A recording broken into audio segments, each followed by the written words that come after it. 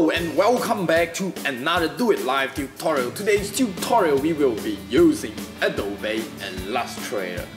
Well, I'm not sure how many of you watching this video right now is from the Southeast Asia region. Well, if you are, you probably know that right now is the season.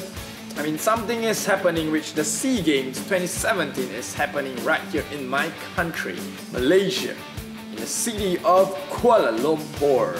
So the reason why why I'm talking about this is because if you look at the logo, you can see that there is some art in there. And what we're gonna do today is that I'm gonna show you how to create this logo style in Illustrator. So well, without further ado, let's go back to Illustrator, and we will first begin by typing the text. I am going to type in Kuala Lumpur. Let's just put it to a new line, Kuala Lumpur 2017, and let's just make the lines closer. And let's just make it bigger, okay, around like that. Okay, if you look at the difference between this text and the actual logo, there is actually a huge difference because the typeface, the font that I'm using is not the same as what the logo used. But it doesn't matter as long as you use a typeface, a font that is bold. Anything that is bold is good enough. And the first thing we're gonna do is go to type and create outlines so that we can convert all this text into outlines, into paths, so that we can no longer now edit the text. And with that, go to your color window and swap the colors. Swap between the fill and the stroke color, so now that I'm left with only the outlines, black color outlines. Now what I'm going to do next is I'm going to take the line tool and I'm going to draw a few 45-degree lines across. You can hold down your shift key while dragging the lines so that you get very nice 45-degree lines. And make sure when you cut through the text, you cut it through properly, okay, so that you create gaps that is large enough for you to see. Okay, then let's just cut through a bit here, cut a bit here.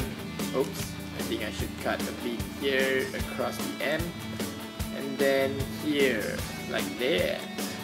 Okay, then the line tool over here, and I'm going to cut it through here, cut through here, like that.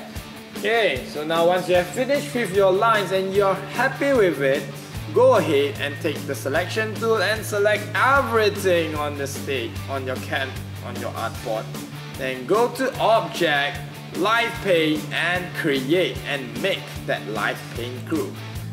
Okay, then take your live paint bucket tool, which is around that corner. Then in your toolbox, select the live paint bucket tool. Then go to your swatches window or your color window and just turn off the stroke color.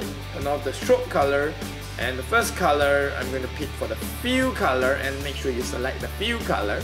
Select black color. I'm going to select black color, and I'm going to color the places that I want it to be black. Down, down, down, like that. Black.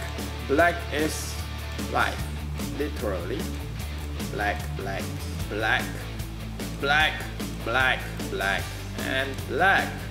And then I'm going to pick red color. I'm going to color this part red, and let's say this part red, and then here red. No, I think the red should be here.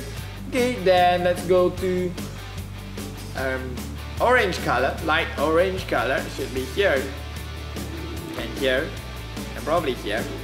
And let's go to green color, here, that's here. I think it's not this green, let's pick another green, here, here, okay, and then here. And finally, blue color, here, it goes here, and then here. Okay, now once you have finished the coloring process, the whole picture still looks really ugly because it's not yet complete. But what we're going to do next is we are going to extract out the black color outlines from this picture. Okay, so if you look at this picture here, very nice, very clean. Okay, and if we go back here, not nice, very dirty. So select everything, then go to Object and choose Expand. Make sure you expand everything. And then, once you have expanded it, one time is enough. Go to Object and ungroup this whole thing one time. Only one time. Ungroup. Alright.